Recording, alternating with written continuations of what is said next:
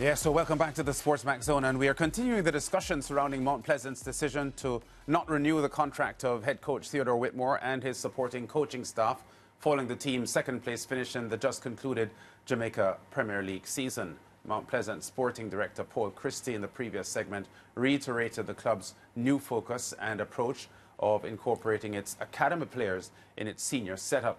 Now, since parting ways, Theodore Whitmore has sought to clarify his departure from the club. He said, "I wish to categorically state that neither myself nor any of my backroom staff have been fired by Mount Pleasant Football Academy. We were employed to do a job with clear objectives, which we surpassed in both seasons.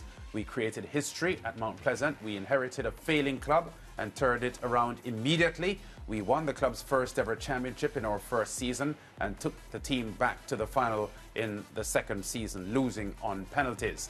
Mount Pleasant have had 6 coaches or 6 different coaching assignments in the 6 Premier League seasons they have had.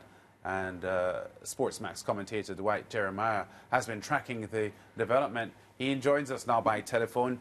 Dwight, I trust that you would have seen Paul Christie and what he had to say a few minutes ago. How does this story grab you? Because it appears to be, based on what they are saying, a major shift in their objectives in developing their young players and fast-tracking them into senior domestic football.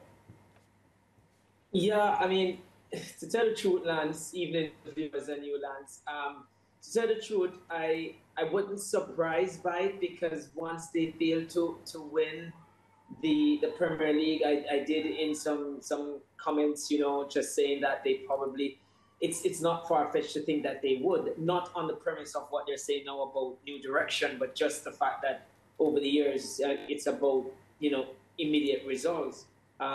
Despite the fact that they won it last year, I'm not quite sure if the shift, and based on what Christy has said, you know, Christy and I have good relationship, myself and Tappa also have some good relationships, but with a shift we've seen even at international level where clubs may seek to incorporate their academy, and seeing that they have a higher percentage of their academic graduates transition into the senior team.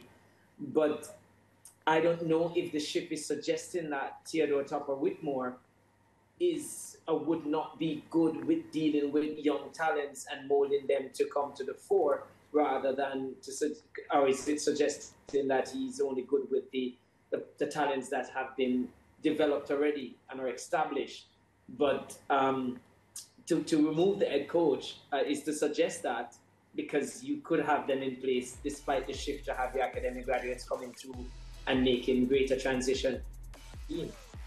Yeah, so if I'm hearing you correctly, Dwight, you don't seem to be fully buying into what Mount Pleasant is putting out publicly?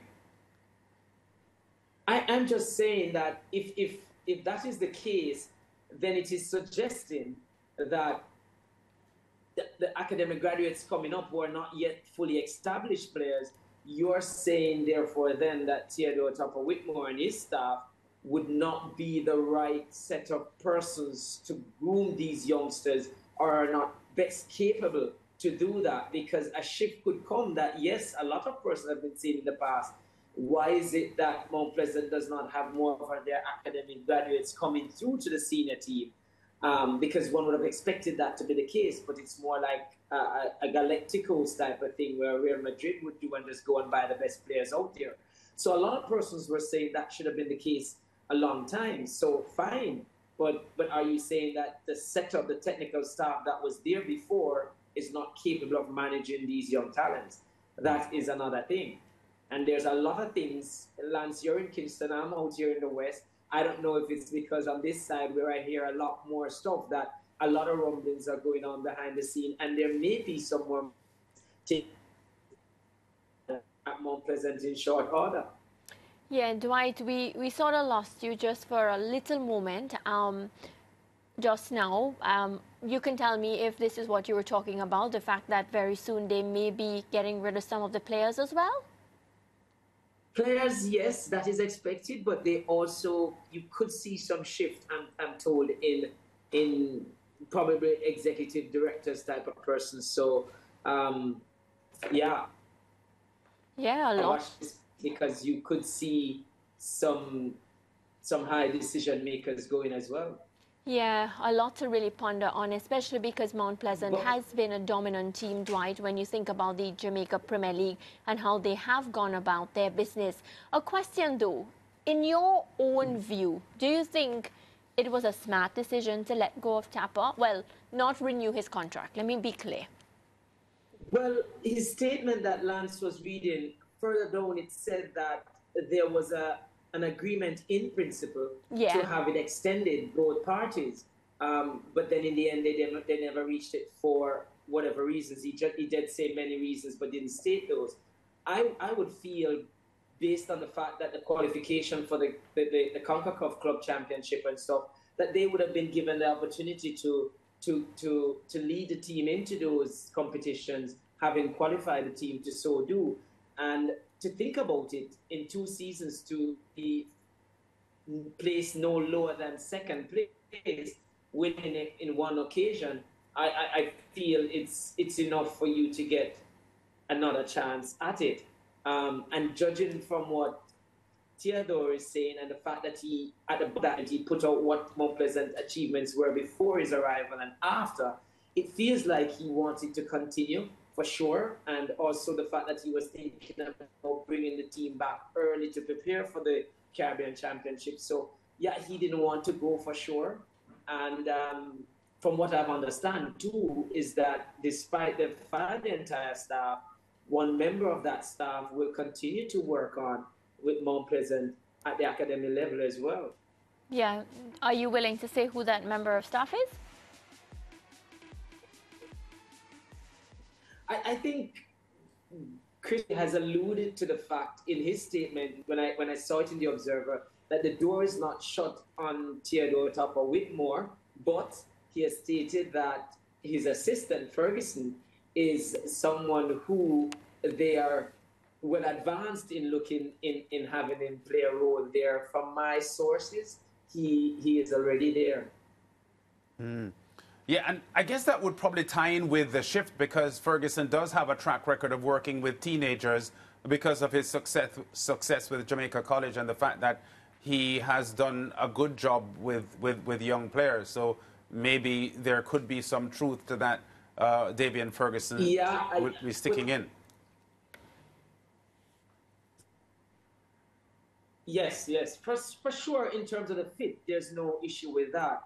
I don't know in terms of the team he was working with and how they will feel about it, or whether they felt that this was a done deal before all of this unfolded with the rest of them is another matter. It may be just how things are done. That could be the case. But for sure, there are changes happening at Mount Pleasant. How they went about it may not go down well with some persons, but I guess it's the shift. I am not sure, as I said at the beginning of my statement, that is it that Theodore Tappa Whitmore is not seen as someone who can mold talents if they were allowed to transition, or the fact that they're going to transition more of their academic graduates to the senior team. That's what you read from it, that it wouldn't be the best, he wouldn't be the best person to guide such a project. Yeah, I'm very keen to get your opinion, Dwight, on part of the statement that Theodore Whitmore issued, because to me, when you use certain words, I take it as a journalist that you're sending a message. And for Whitmore to say we created history at Mount Pleasant and we inherited a failing club and turned it around immediately. Now, the word failing is an interesting word, because that has never been they've never been a failing club, because they've always made the playoffs and they've always done well. But you could argue that they failed because they didn't win. And it just seems to me that Tappa wanted to make a statement when he used a term like that. And I'm siding with your view that it is possible that he wants to put it out there that he probably feels that he could have stayed on in this job, even though he is making it clear that he wasn't fired and that the contract, they went there and did a job which they were tasked to do. Dwight? Yes, Lance, I think it's a strong word used, and I think, you hear me? Yes, go ahead.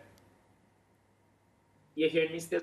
Okay. Yeah, no, I'm saying it's a strong word used, yes, failing, and I think it's relative. If you look at it, maybe he's looking at the senior team, but he went further to suggest that it is during his time that they transferred a player, Trevante Stewart, to one of the top 5 league in Europe, and he's suggesting, I think, in suggesting failure, that as an academy, you'd expect that there would be a lot of transfer of players going either, well, transitioning to senior team, but also exporting players.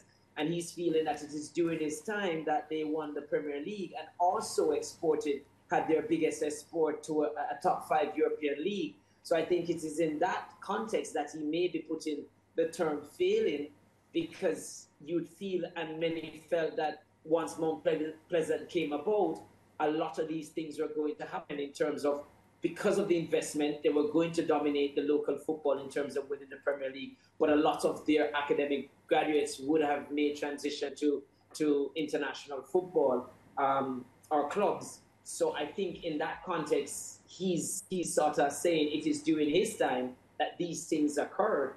And as such, it wasn't happening before, which he felt it was the objective of the project. So it was failing before. That's how I see it when he went with that statement. Well said, Dwight. I understand exactly the point that you're making. Well, thanks for putting some more legs on this story, because a lot of football fans in Jamaica have been asking questions about this decision by Mount Pleasant, and let's see what happens from here. First of all, Harold Thomas has been given the role of reshaping things, and as far as the new coaching staff is concerned, they've said in short order they'll make an announcement on that. So we await that, and maybe when we hear that, we'll chat to you again, Dwight. Always a pleasure to chat with you, Lance. All right? Okay. Yeah, good. Great. We'll be back with more on the SportsMax Zone after this.